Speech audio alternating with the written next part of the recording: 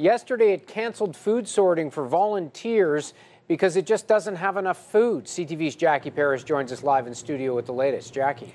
Graham, the Ottawa Food Bank says donations are drastically down. Many of its shelves are empty. Now, only one bin of donations was received by the food bank Monday, but they're hoping to get more as the week goes on.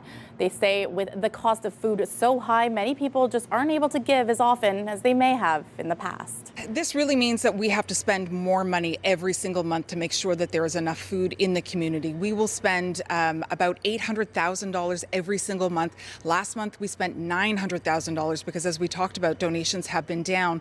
So while we won't turn people away, it just means we're relying more and more on the community to support our work.